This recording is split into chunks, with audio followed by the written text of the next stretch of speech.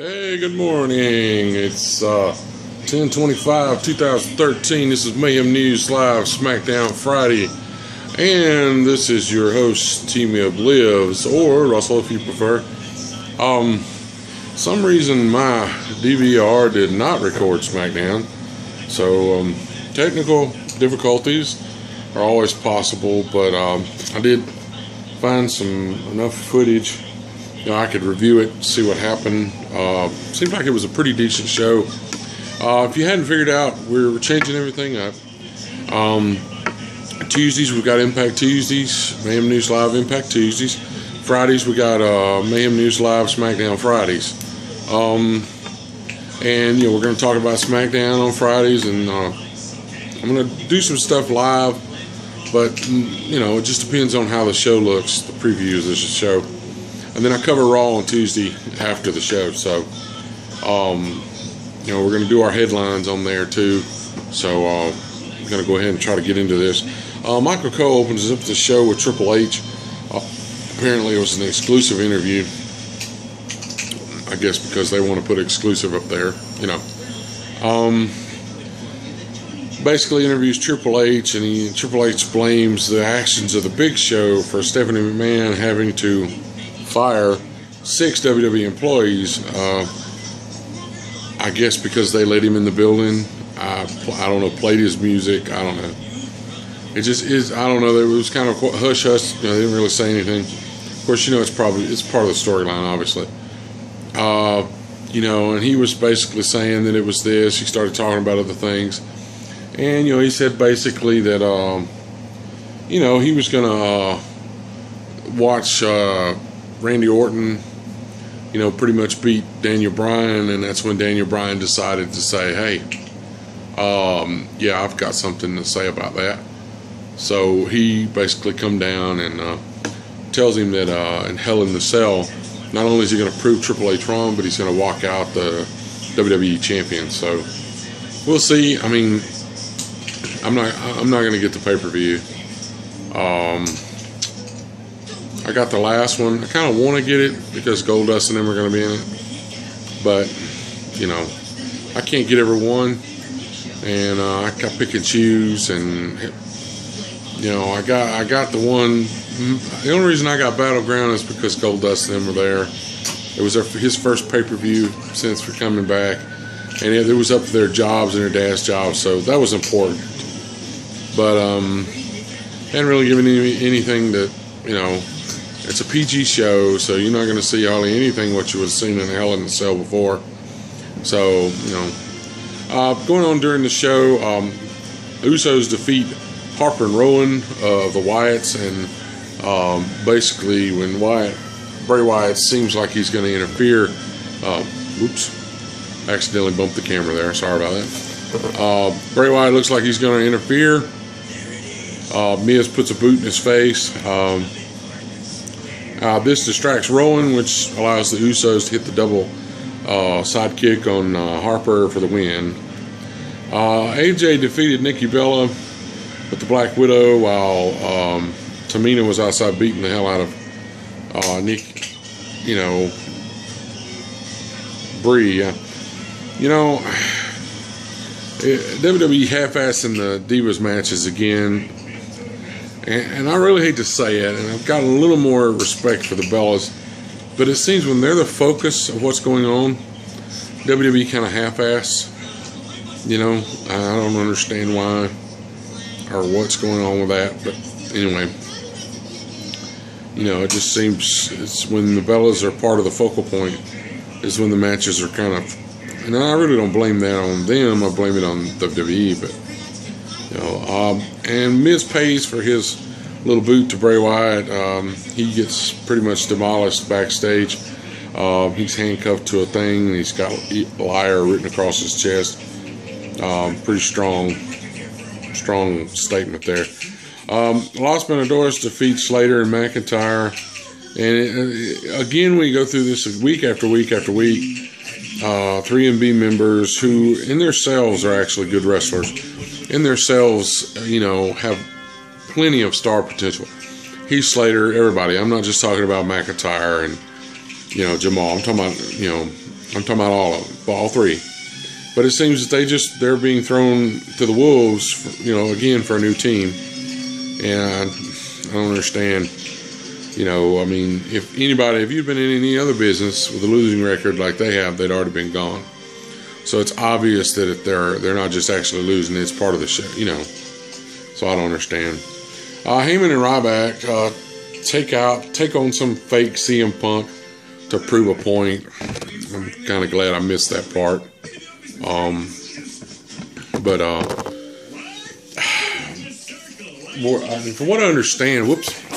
From what I understand, WWE Creative or WWE is not happy with Ryback.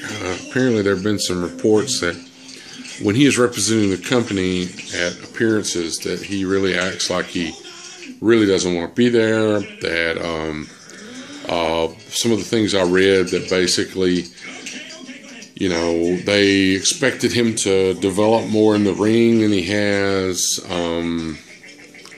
And I'll be frankly honest, other than his finishing move, when you're taking somebody else's moveset, which he's pretty much using Goldberg's moveset pretty much, I just, you can't really act that,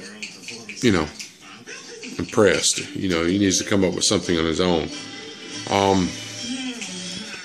But moving on, from what I understand, though, that's it. They're not very happy. And don't be surprised if Ryback don't get set on the side while Heyman and them move on. Because obviously, other than CM Punk, here, if you're getting put with Heyman, you're either crappy on the mic or they're not very happy with you. And they're using Heyman, who is miraculous at bringing heat to someone. Now, he couldn't do this with CM Punk because CM Punk was already good at what he was doing. So they actually put them together because, it was meant to be. But there are some people that have gotten put with Heyman, Brock Lesnar. Ryback can actually do a promo. I really don't understand. I guess maybe his personality. I don't know. And Curtis Axel, even though he's the son of Mr. Perfect, it was kind of lackluster. I mean, in his promo skills and now wrestling skills, he's pretty much okay, but his promo skills are so. Basically that's that part. I just think that they're not very happy with Ryback right now. Khali takes on Fandango was a no contest, but we did get to see some heat between Natalya and Summer. Anytime you get to see Natalya on TV, hey. And for the final match of that show, Orton teamed up with all three members of the Shield, and they were supposed to face Miz, Bryan, and the tag champions Goldust and Cody Rhodes. But with Miz, being injured, Big E basically convinces Vicky Guerrero to, hey, I'm here. It's good that Big E's getting a push, and thank God they're making him a face, because nobody really liked him as a, to me, I didn't.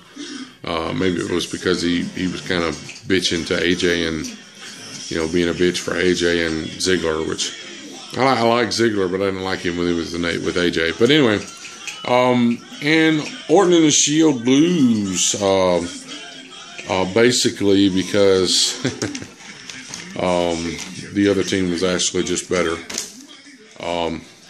Basically, Orton had the upper hand on Bryan, and he goes for the, basically Big E gets up, engages Orton, and sends him flying into one of Bryan's running knees, which gives Bryan the chance to pin him.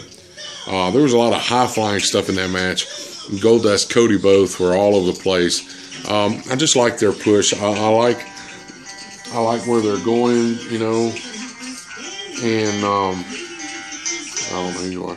Anyway, I just like where they're going with this man. I like where they're going. So with the Goldust and Cody thing, I like. Like I said, Seth says hello. And okay, they heard you now. Shh. Anyway, I like where it's going. I done put my predictions out. Dean Ambrose is going to cause a DQ. Basically, the match will be thrown out at the pay-per-view, which will give the Usos a shot at Goldust and Cody, and which is what I think should have happened in the first place. The Shield was beat enough as tag champions to have lost their ability to, rematch with a triple threat. But anyway, as always, we like to mention our sponsors. We don't mention them as much a detail as on the two new shows because they're so small. They're only a little over 10 minutes long, which we're pushing 11 minutes now. So check out Zach Pack Promotions. You can find all their stuff on ZachPackPromotions.com. The stuff about busting for autism, it's November the 16th and the 17th. Huge wrestling and star package. People are going to be there all over the place. Now, Goldust will not be there, and neither will the Patterson, one lady is not going to be there. They've replaced her with Joyce DeWitt, which is cool. I watched Three Against Company. Yeah, I just told my age, but anyway. And fight disability slurs.wordpress.com. We're trying to fight for disability slurs. As always, I thank Throttle for the use of our theme song. I appreciate them. They do have a new album coming out, Razor Wire Finish Line, and it will be out soon. Probably first on iTunes and Amazon. They do have some CDs, but I think they're going to do most of those, their appearances right now. And as always, I'd like to give a shout out to Blast52. And also a Call of Duty clan, all female, great bunch of ladies, at Girls with Big Guns. You can find them under our affiliates on our page. That's mayhem-news.com. That's mayhem-news.com. And just for thanks to Chance Prophet for telling us about Gabe Lyall. He's fighting childhood cancer. And all we want is prayers. I'm not going to give you any kind of web address. They got enough going on. They don't need 40,000 emails. I wish I had that many people watching the show. Maybe that's just wishful thinking. But I appreciate everyone that watches the show. I appreciate all the likes and all the things that people say. We'll get this show posted as soon as possible. We will be back here Tuesday by 5 o'clock where we'll have our main headline show for that week. And we'll talk about what happens on Raw. And also what happens on the pay-per-view. I will not be getting the pay-per-view, so I will be like you watching what happens on Twitter. So if you want to follow us here, that's at Mayhem News Live or at Mayhem News. You can also follow me. That is TMIBLIVES, all caps. That's on Twitter. So you can also catch us on feed. I usually post those links on the Twitter page, so I'm not going to give you no long feed thing. So all right, I'm gonna get Throttle to take us out and finish us up. I thank you. God bless. I want to send out a shout out also to Boogie 2988 and another good friend, Second String for Life. Mid Card for Life. Shoot, man, I messed up your name. But I want to give them a shout out. Follow their videos on YouTube. And Man in Black, this has been Mayhem News Live, Smackdown Fridays. Check us out.